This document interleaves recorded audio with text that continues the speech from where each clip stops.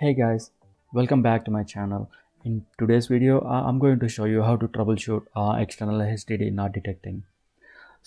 In my case, I have a HDD from Seagate, which is 4 terabytes, and then there is already data in there. So I couldn't do any format or anything like that. But all I'm going to do is I'll show you how to troubleshoot the hard drive, the external hard drive when it's not detecting. Okay, so I haven't connected my hard drive yet, but I'm going to connect it now through any USB port I have. So I just connected the external HDD. So you can see the icon on top right here. I can try remove it for you so you can see for yourself, and it's gone. And I'm going to plug it back, and you can see on top right here again. Eject media, but when you open my computer here, let me see. Okay, try this PC. So once it pops up, you don't see any detection of your external HDD. I'm sure it's connected. I can also verify the light is blinking my HDD, and also I also try to change the cables. So it could be a cable issue sometimes, or it could be ports issue, or it could be the hard drive issue failure or anything like that. And also check if it's working on different laptops or different desktops too, because sometimes your laptop might be corrupted to this hard drive or anything. So I did basic troubleshooting on all these. So yeah, it's plugged in now. When I go to my computer, so you can click on start, can type this PC. Once you open my computer, and then it should be detecting on my computer right here the other drive, but not C. C is like Windows files, so we shouldn't be doing anything with that now. So all we need is my hard drive is not detecting. So I did basic troubleshooting, like changing the cable for the hard drive, and then and also I tried to change the USB ports from different ports. Like we have like 2 ports, 4 ports. So you try all things, check if anything is wrong with your ports. So nothing yet. So, and also verify that there is a light blinking on your hard drive. So yeah, in my case it's blinking. And I checked also with the other laptops if it's working fine. It's working fine. So the issue is with my laptop, not with the hard drive, or not with the cable, or not with the ports or anything. So I found out, so you can go to disk management. So I'll show you how to go to disk management. So you can go to click on start. You can type disk management. Okay, I think create and format hard disk partition. I think this is the one. Let me see if that's going to take the right place. Yeah, this is the one. Or you can go to the disk management by opening my computer. So let's say go on start, and then type this PC, and then you see this PC right here. So you can right click on this, and you can click on manage. This is where you manage all your computer stuff, hardware or anything like that. So you can go to storage, and then disk management.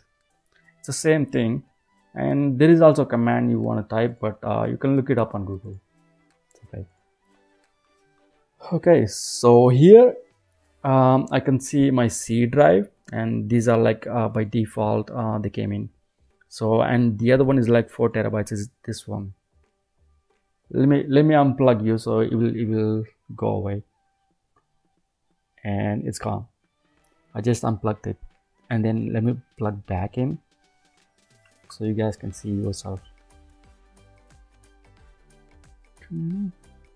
Yeah, I just plugged in. So if I do some refresh or anything like that, down on it, so here it is.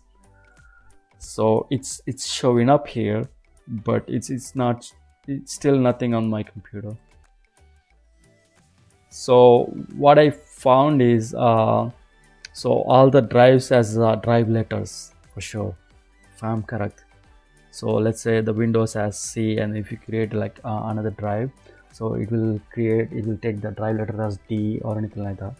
But in this one, I found out that there is no drive letter assigned to this one. Let me see if that is going to work, because it should be working, because you see when I click on, let me show you more time. When I click on, when I right click on this one and then click on change drive letter and paths, so there's empty on it.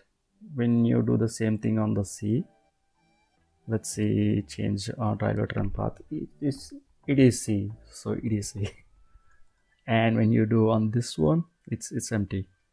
So that means we need to assign a drive letter for this Seagate external HDD. So how do you do that? Yeah, same thing. So you can go ahead and then right click on this one, the drive, and change drive letter and paths. Do not click on format, because if you click on this one, okay, yeah, it says offline, so you're not going to do anything, so it's okay. So yeah, you can click on change drive letter and paths. So you can click here, add on the pop-up, like what I'm doing, and you can choose to assign any letter you like to assign for your external hard drive. So let's say I wanted to give it Y, and then I click OK. It might take like a couple of seconds, but mine is like 4 terabytes. But if you have like 1 terabyte or anything, so it might take like quick. Depends on your storage and the speed of computer. So let's see. So now I have a drive letter is assigned Y, and also let me go back to my PC, like my computer, and you can see it's here. Yeah, and then go to properties. You can see 3.63 terabytes, I mean, which is like 4 terabytes always. So the basic stuff you do is like basic troubleshooting, like changing the cables, changing ports. Sometimes that could have been an issue, so you need to go to the disk and then look what's wrong. So you can visually clearly see that there is no drive letter assigned to this one. Let me show you how it is now. So you can see Y is my 4 terabyte hard drive. So this is Windows. So let me see, if I go ahead and then right click on my disk, like 4 terabytes, the external one, change drive letter and path, and then I will remove this one.